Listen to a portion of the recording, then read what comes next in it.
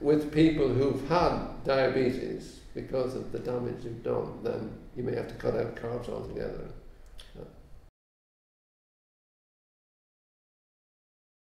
Hello everyone, I'm here today with Dr. Verner Wheelock, who runs an excellent website called Verner's Views, I believe.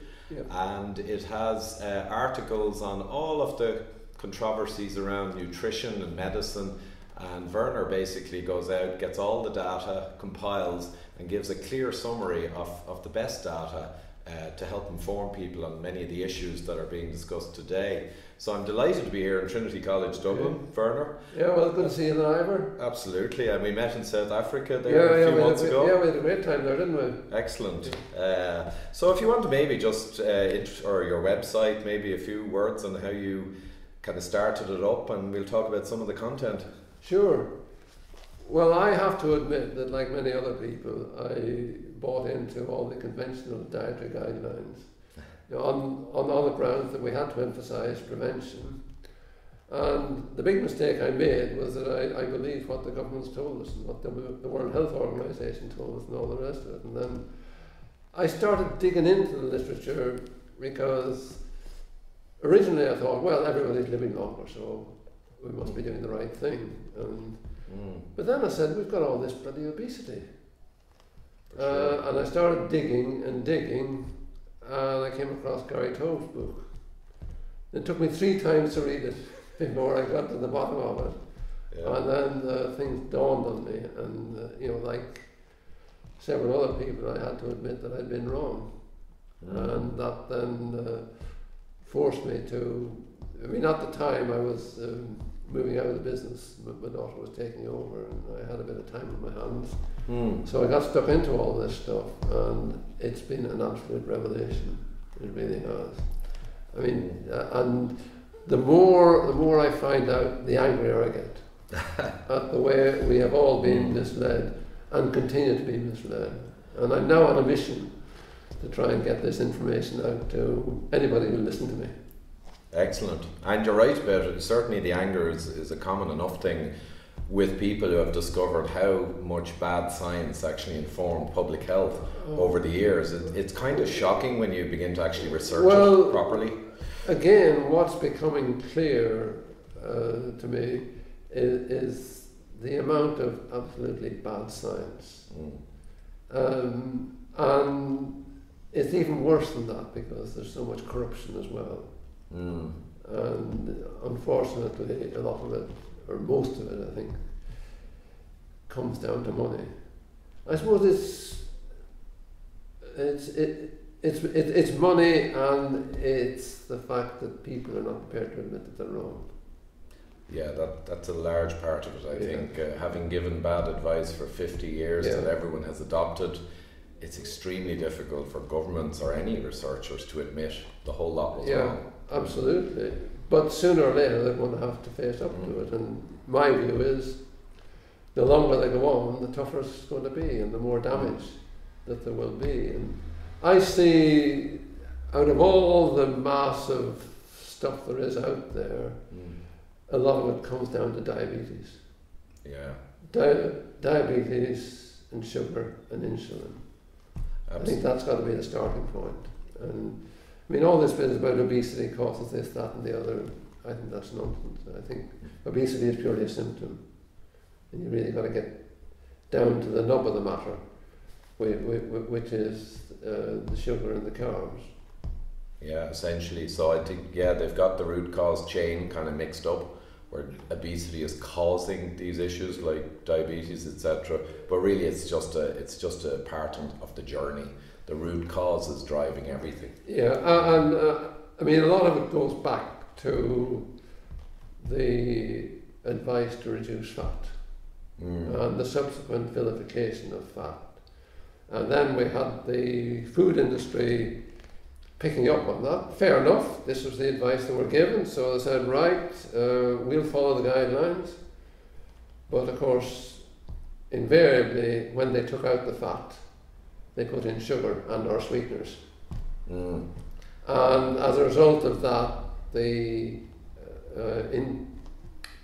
the amount of carbohydrates and sugar that was being consumed just steadily increased. I mean, I can look at the figures for the UK and you can see that the fat has been coming down.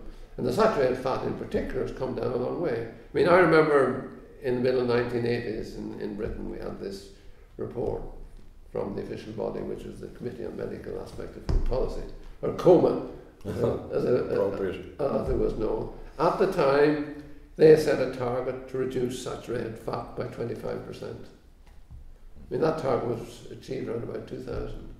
And at the same time, of course, the incidence of obesity had increased quite considerably.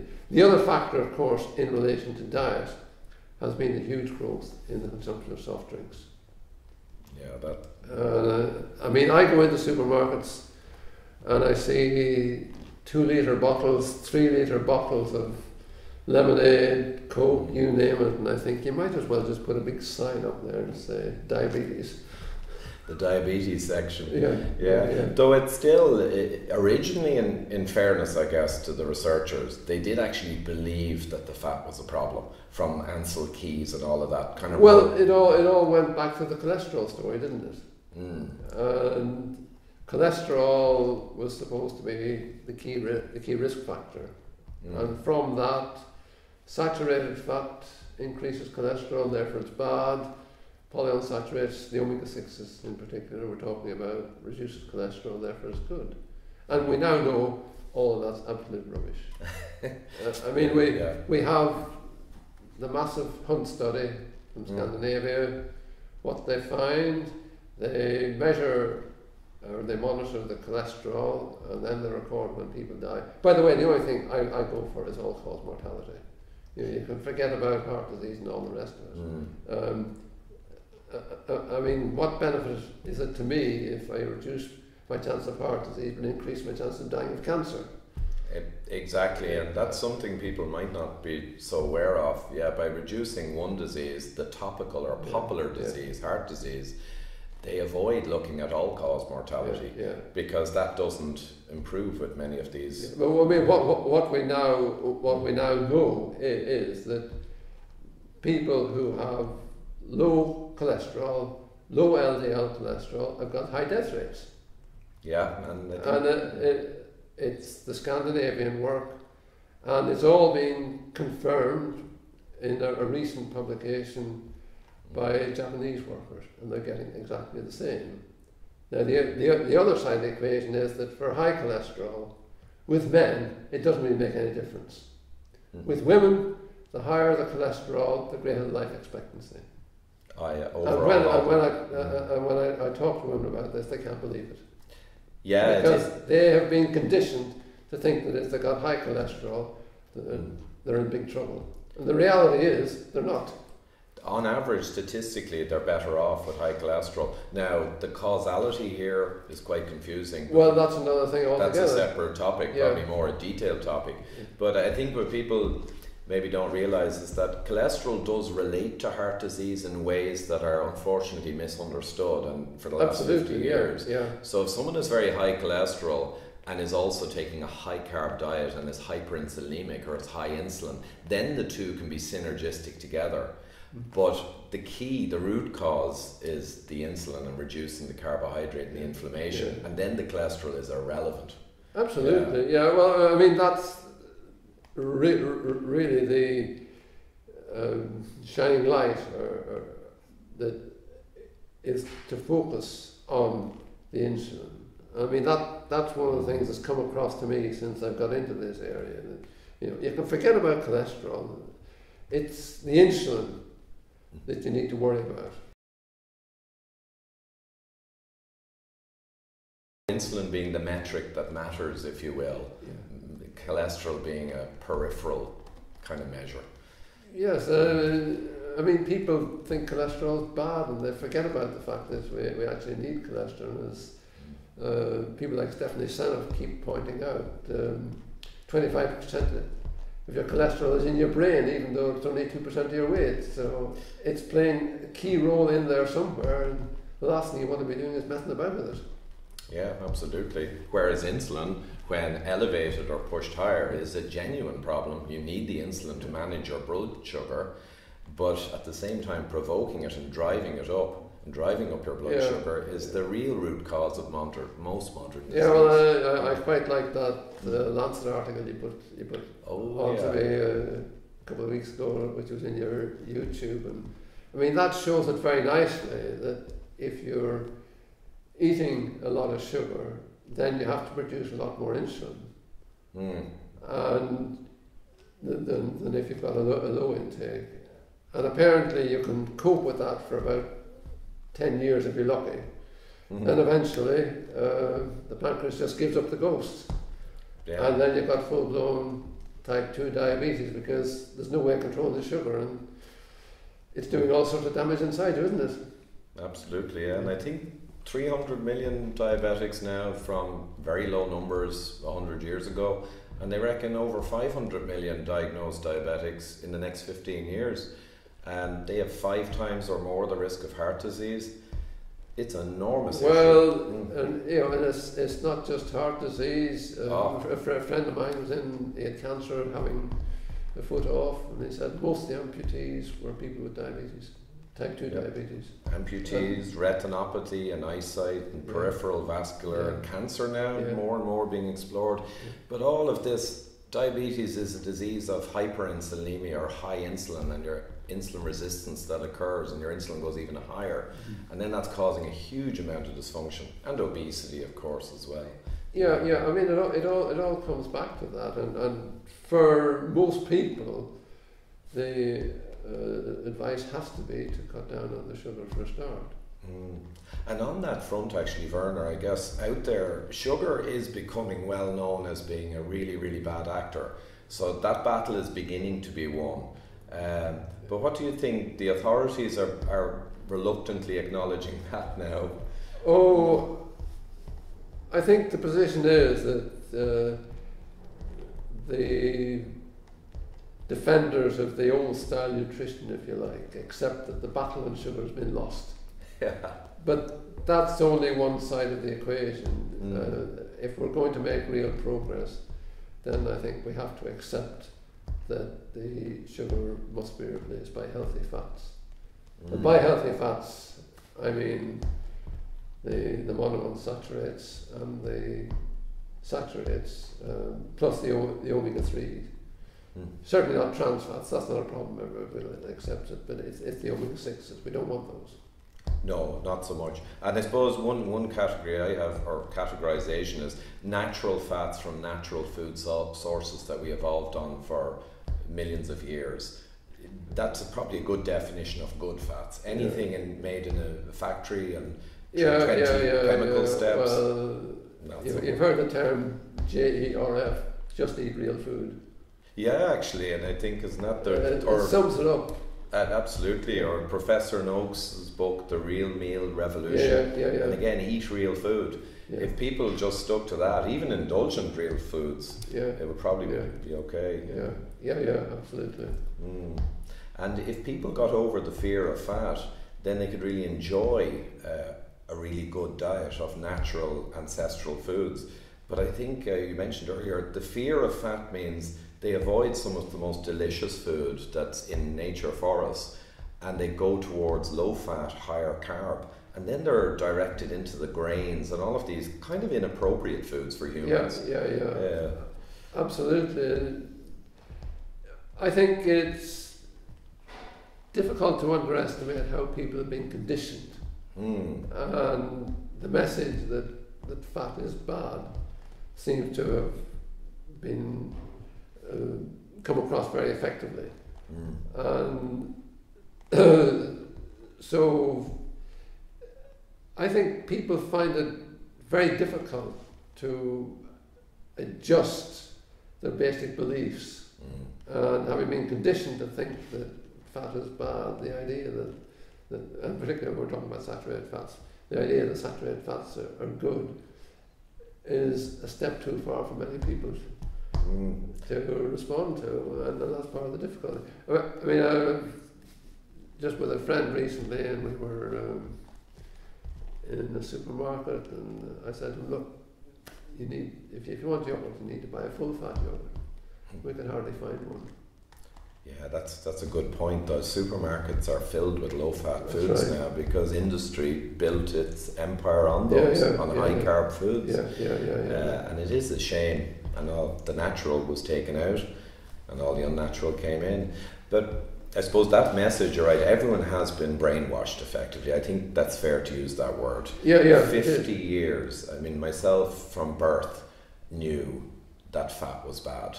It was dangerous, it clogged your arteries. Now, an increasing proportion of researchers and the medical community realise that that was a horrific mistake. But still a majority are still peddling this trash of fat being bad and carb being good. Well, that's been a revelation to me because having been brought up as a scientist, you come to go back to the original data, and if the data changes, or even if your perception of the data changes, then you've got to adjust your views.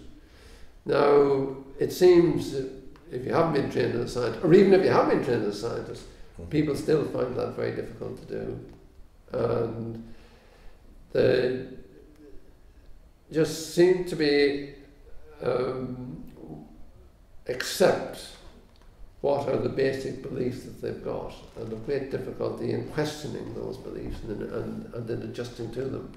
Yeah, exactly. And I think one thing that affects people, and it affected me also, it's hard to believe that everyone in authority and all the experts were profoundly wrong for decades. It seems so unlikely that people just think they can't have been wrong for so long, but they were.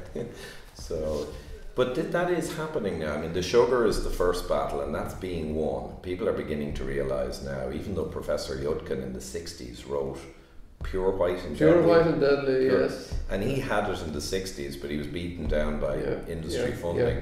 But now the sugar battle is kind of being won, and we move on to the carbohydrate. Yeah, that's going to be a difficult one, to get low carbohydrate accepted, given that there are hundreds of billions of dollars of industry built on the rock of high carb foods.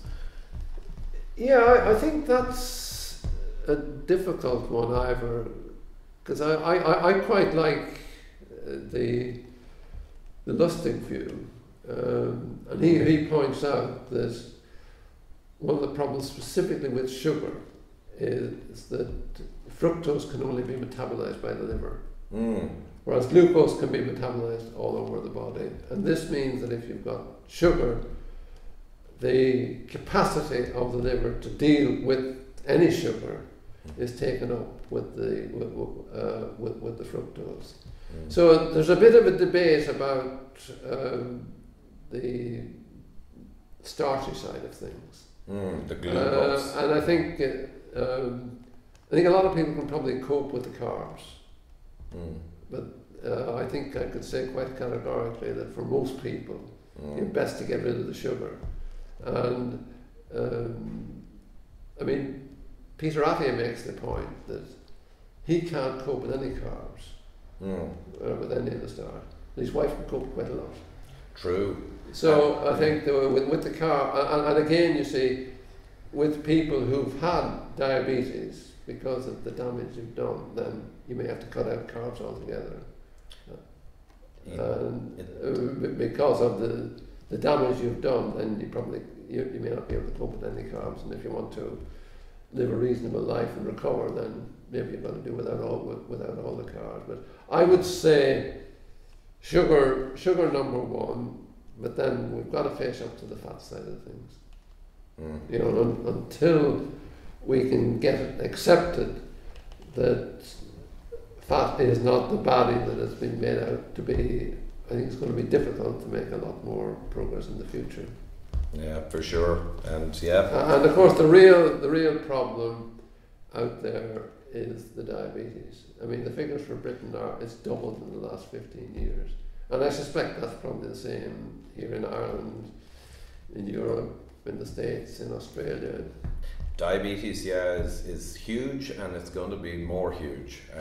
So I think even that 500 million figure for diabetics, which is kind of bizarre, because human genetics have not changed, but in it's nothing to do with it. I mean, the recent change is certainly nothing to do with genetics. Exactly, and for people watching as well, yeah, it's around 15,000 years for genetic changes to occur, but the diabetes explosion is in the last 40, so it's nothing to do with genetics. It's to do with the foods, and that's a fact. But the 500 million they're talking about are diagnosed with glucose metrics.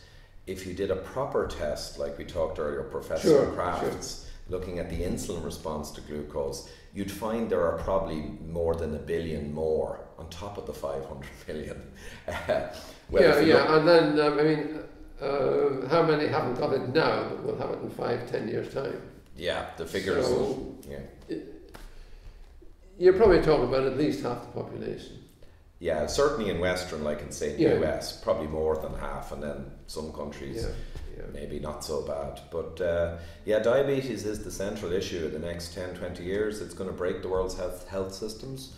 It's just, the suffering is enormous, because you got the amputations, the eye disease, the heart. 5 to 7 times as much heart disease. Many of them pretty much die of heart disease. It's the primary driver.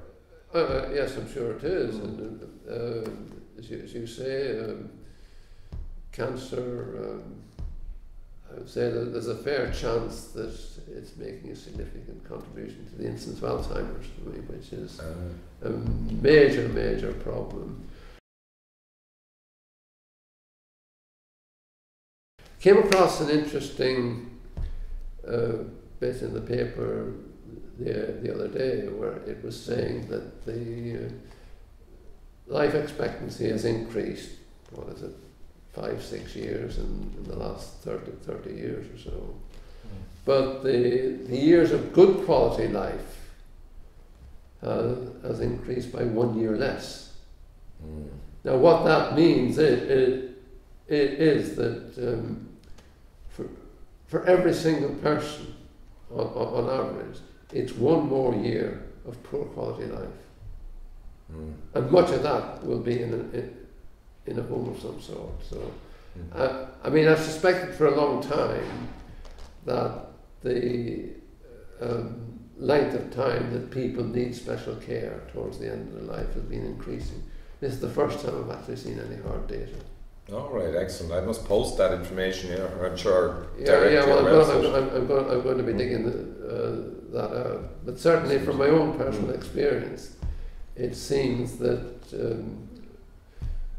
people are having to spend more time being cared as they get to the end of the day. And certainly from my own experience, from my own friends and colleagues, I mean, I'm hearing about more and more who just can't stay at home and have to go into care. And of course, I mean, that's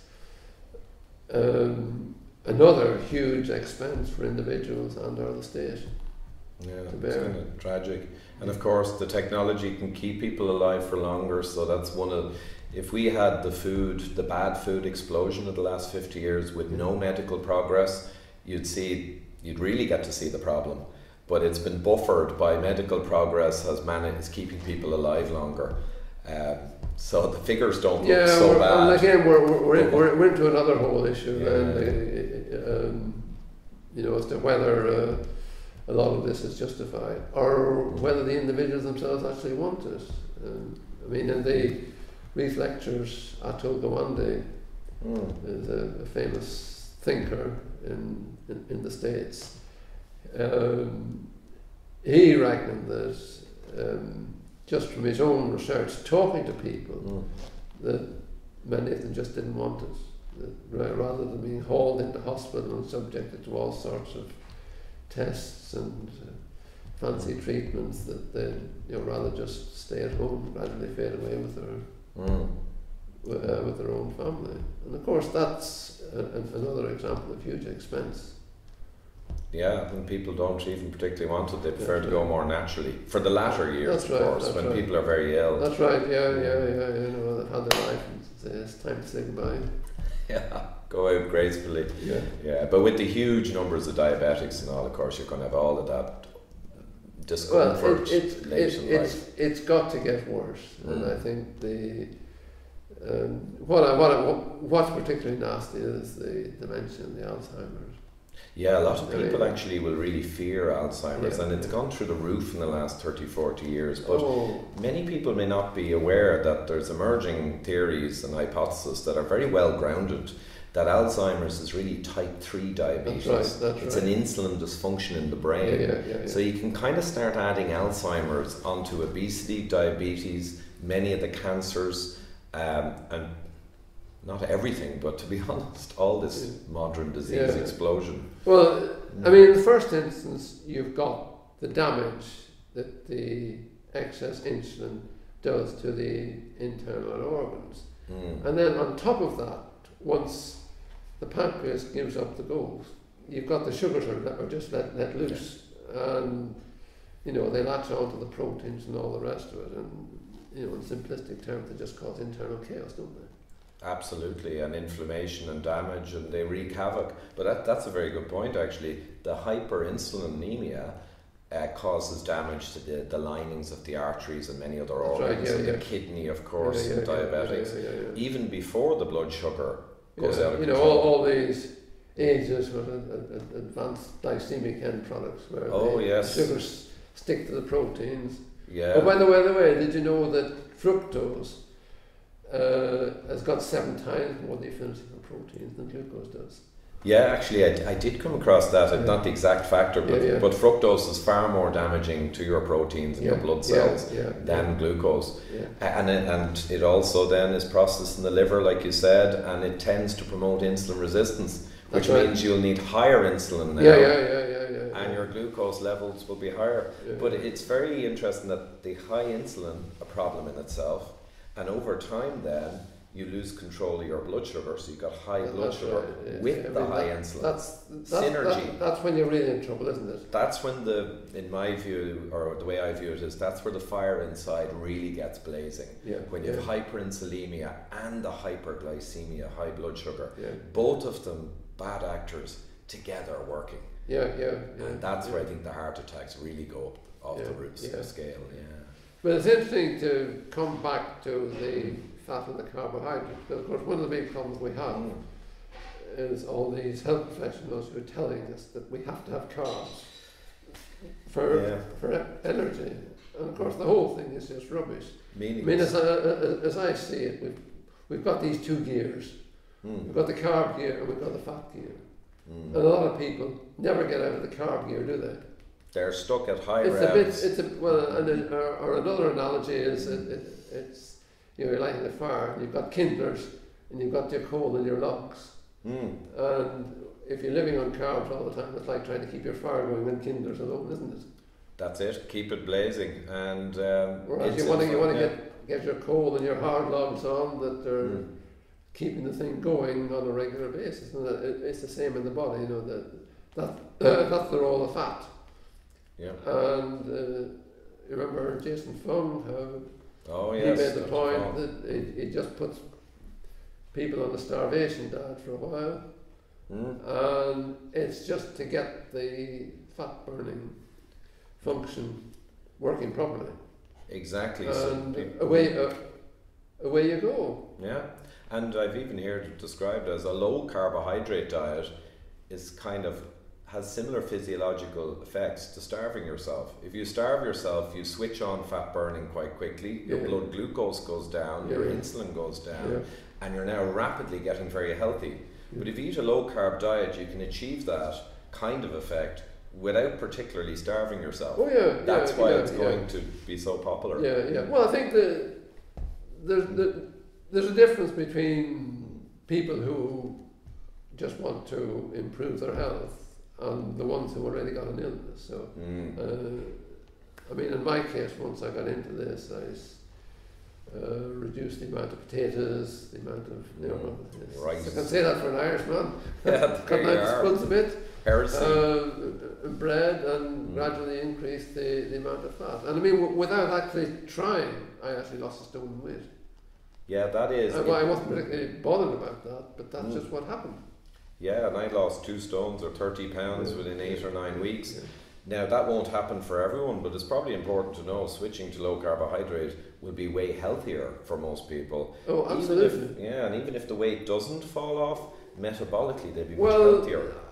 I think we need to have another look at weight, because weight per se is not necessarily a problem unless you're very, very seriously overweight. And of course, what seems to happen is with the high carb diet, the glucose, with the high carb, the glucose is pushed to the liver, and the liver converts most of that into fat. So what happens then is that you've got fatty liver, you've got high fat in the blood, and you've got the fat being deposited in the cells, which is where the weight comes on. But what Jason Fung were finding is that within days the fatty liver disappears. Yes. And if it's weight you're concerned about, well, that may take a matter of weeks or months. But the important thing is that within a very short period of time, you're actually improving the quality of your health. Yeah, hugely. You're getting rid of the fatty liver, which of course is tied up with alcohol consumption and all the rest of it. And fatty liver is an epidemic in itself, in the US particularly. Oh yeah. But people think there's a fatty liver epidemic, there's an obesity epidemic, there's a diabetes epidemic, but they're so intricately linked together with the root cause of bad food that really, why don't people just work on the root cause, the excessive dense carbohydrate? But again, industry is built on carbohydrate. It'll take time to deconstruct those enormous buildings. Up to but can we just come back to weight for a minute, because I came across a very interesting, because I'm trying to dig into the diabetes thing a bit more at the moment. And of course, as you probably know, a lot of the conventional advice is, if you've got diabetes, you've got to lose weight. Yeah, of course. And how you lose it, of course, is another issue. But of course, the fact of the matter is, many people who are not overweight have got diabetes. Yes. And what I discovered the other day is that if you've got diabetes, then the best weight is actually a BMI of 30 to 35.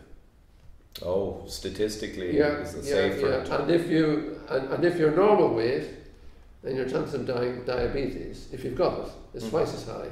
Wow. If you've got a BMI 30 to 35. So the whole weight thing needs to be explored in greater detail. And certainly reducing weight is not necessarily the answer. And of course, the other thing is that, approaching this from a conventional standpoint, the way in which people go about losing weight is to reduce their calories, which invariably means reducing the fat. Yeah, unfortunately. And the reality is that very few people succeed in losing weight. And in fact, the reality is that the only ones who succeed are the ones who starve themselves. Yeah, so not surprisingly, once they're off the program, they put the weight back on. And they can fly back on as well. They're almost like a coiled spring to bounce the weight. But on that, there may be mechanisms around that if you're higher weight, your body is able to relatively safely store the fat out in the periphery. But the slim people with diabetes who have a lot of intra-organ and liver fat, they're really inflamed. So it's interesting. Weight cannot be used really as a proper measure. In actual fact, fitness is probably much more important. Yes. And I mean, there's no question. A fit, fat person is healthier than a slim, unfit. A slim, unfit person. Absolutely. And the measures for that, measuring by weight for metabolic health is very weak and contradictory depending. And of course, measuring cholesterol is irrelevant because you must know the blood sugar status and the insulin status. So probably now, the measures that are best for metabolic health are triglyceride over HDL ratio and fasting insulin and HbA1c for your blood yes, glucose. yes. These are all the measures that really tell you whether you're safe or in danger. But doctors... yet we're wasting shed loads of money on testing for cholesterol and all this kind of stuff. It is kind of insane. Do you see in the next decade now the real measures for health, which actually are useful, that we mentioned, those getting deployed in the next 10 years and pulling away from the whole cholesterol? Well, logically that should happen, but there's no guarantee that logic will be followed. Although,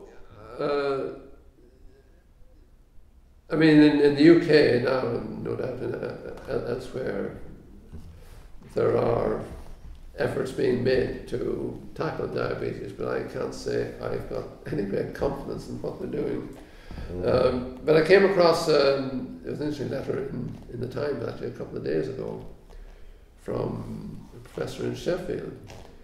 And he came up with a suggestion which was that you should give people the equipment or the material to enable them to test their blood glucose for 2 months. So that they can learn what foods are pushing up the glucose. Right. And he said, do that, let them learn themselves, let them take control, and away you go. Now, that would be a very interesting policy initiative, if anybody would ever pick up on it. Because one of the things that comes through from the case studies of people who've cured their own diabetes is, I went to the doctor and I was told, either by the doctor or by the dietitian to whom I was referred, that I had to reduce my fat because of the risk of heart disease and increase my complex carbs. I did that. I tested my blood glucose and I found that if I ate rice or pasta or bread, my blood glucose went up. Shot up. So my attitude was, to hell with that. I'll dig into the internet and I'll find the alternatives. And many of them have discovered that the way in which they control their diabetes is to reduce their carbohydrates and increase their fat. And I say, you can look on the internet, there are hundreds of examples of people who have done that. And then they go back to the doctor. You get the occasional one who say, that's great, tell me more, and I'll pass it on to my other patients. The vast majority say, I don't believe you, go away. Yeah, they'll refuse to believe because of the 50 years of kind of brainwashing still in place. But if everyone was measuring their blood glucose and tracking, you would get... Well, the message is spread for a start because they compare notes, wouldn't they? They'd start comparing notes and realising and hearing about lower carbohydrate and beginning to, the penny to drop that type 2 diabetes is a disease of high insulin and insulin resistance and hyperinsulinemia. So the root cause driving high insulin is carbohydrate, more carbohydrate and protein to an extent, more insulin, more disease. So taking away the root cause, you mentioned earlier, focus on the root cause, which medicine doesn't seem to focus on. Take away the root cause, replace with healthy fat, and bring down the insulin and help the disease. But you won't believe this. We've got a massive program coming forward in the UK called the National Diabetes Prevention Program.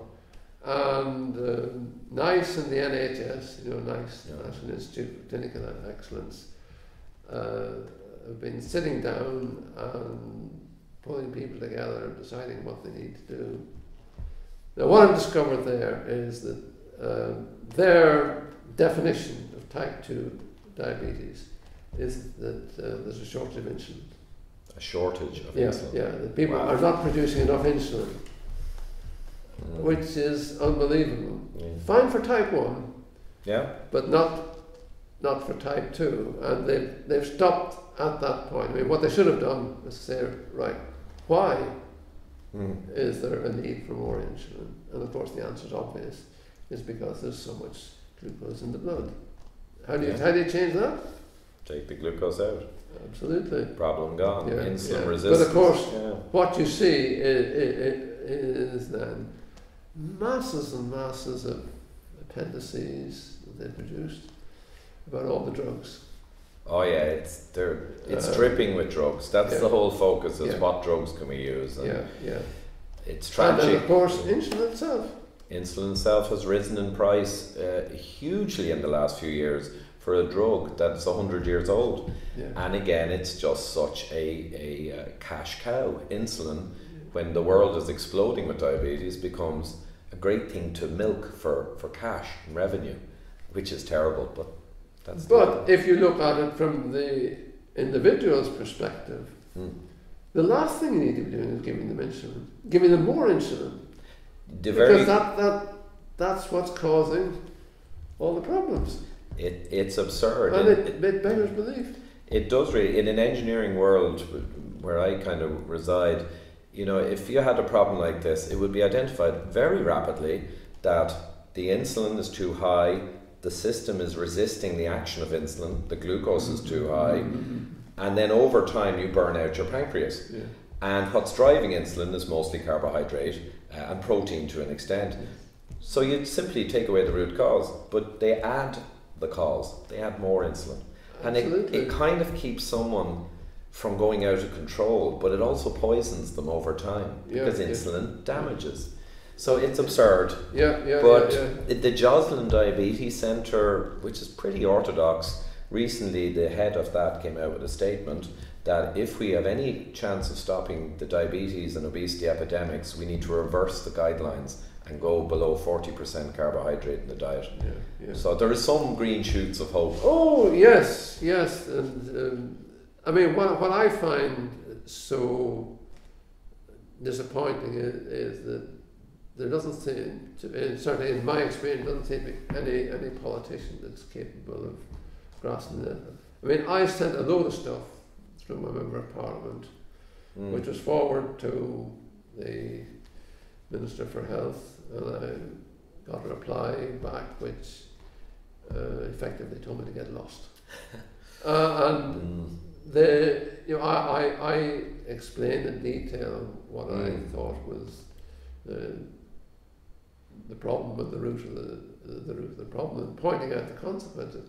Now, any politician with an ounce of wit ought to have seen that here is a way forward to solve what's a massive problem for them, because in the UK diabetes costs 10 billion a year. It's enormous. And that's before you count for any economic losses. That's simply the costs of treatment. So, I mean, in terms of the whole national health expenditure, that's a substantial proportion, and all the signs are that it's getting worse. Now, had that politician had any sense, she would have said to her civil servants, right, tell me why this guy's wrong. Yeah. But as far as I can see, they didn't even read it. All of them said, well, this guy's not quite reliable. Forget it. That's, and easier to ignore. But then again, teaching a politician kind of complicated scientific things, probably like teaching a fish to ride a bicycle. Yeah, but this isn't complicated. I know, that's the irony. Well, certain people will present it as being complicated, but the reality is, once you get right down to it, it's simple cause and effect. It is simple, but if it's put simply and clearly, the other side will bury it in addendums or appendices and data. And politicians, at the best of times, they got there not through being astute technical people for physics and chemistry, and I suppose it's a huge problem. Yeah. And anyway, my strategy now is approach it from the grassroots level, and get individuals, and then the pressure will build up. And I think the more people find out for themselves that the reality. I mean, what happens now if a person is diagnosed with diabetes is they will be told it's tough. We can't do anything about it.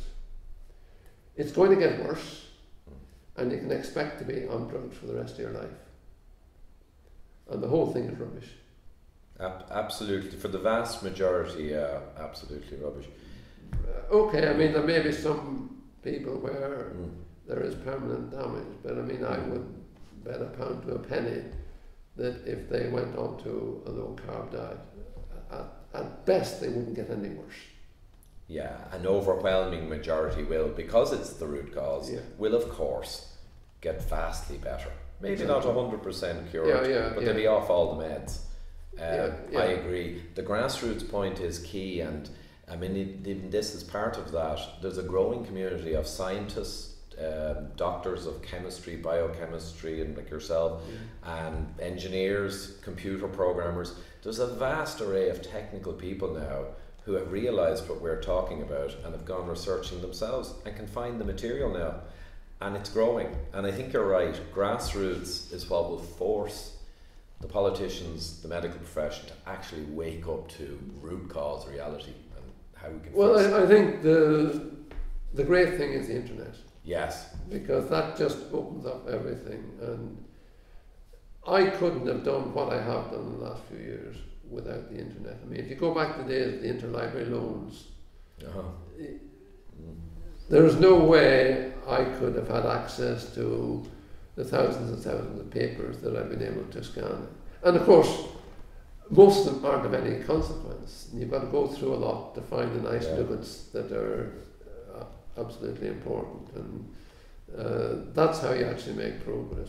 But before, there was no way that I could ever have got to what's absolutely crucial in terms of understanding what's going on and being able to suggest ways forward. Yeah, access to the data and access to the community, and this interview is brought to you also by the internet. Hopefully you'll be watching it on the internet. I'd like to thanks very much, Dr. Wheelock, and delighted to talk to you again. I'm sure we'll be meeting soon, maybe in the UK. Yeah. Thanks a lot. Okay.